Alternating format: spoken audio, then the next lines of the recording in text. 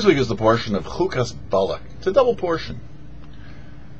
Ezra the scribe combined portions as needed to facilitate the reading of certain specific portions at specific times of the year. Those portions which he put together have a natural connection. So therefore follows that Chukas and Balak have a natural connection.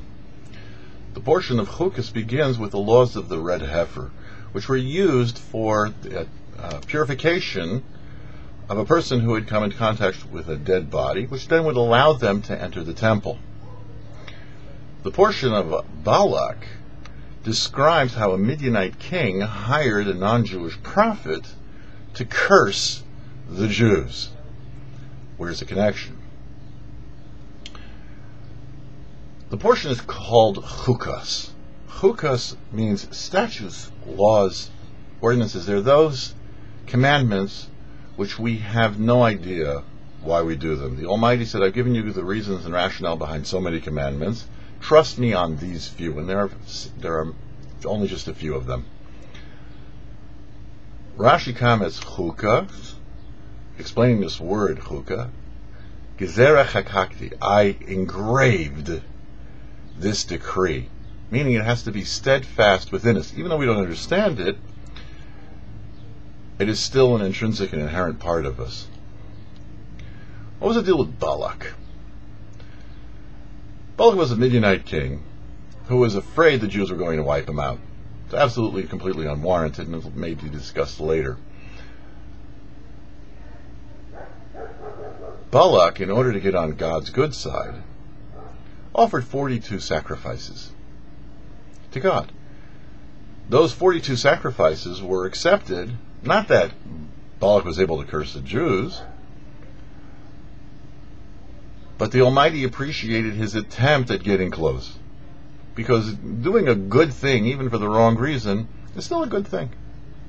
Balak was paid quite regally by the Almighty for those sacrifices. Great-granddaughter of his was Ruth. Ruth's great-grandson was King David.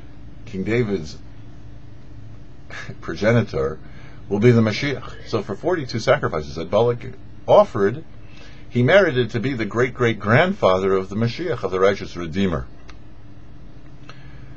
And it is in the portion of Balak that we are told of the eventual and imminent coming of the Mashiach. This concept of Mashiach and waiting for Mashiach is also a chuk, something which we are told will happen. We're not exactly sure when. We're told any minute. We believe every minute. But it is such an inherent part of us. It is so much of us that it is intrinsic to our being. So indeed, we have the chukos, those laws which are beyond our understanding. And we have the concept of Mashiach's coming, which is so much a part of us. We do these mitzvahs in an attempt to get closer to God. As the Talmud said, if Balak, who only offered 42 sacrifices, was rewarded in such a way, imagine what's in store for those people who do things for the right reason. For the YouParsha, I'm Herschel Finman.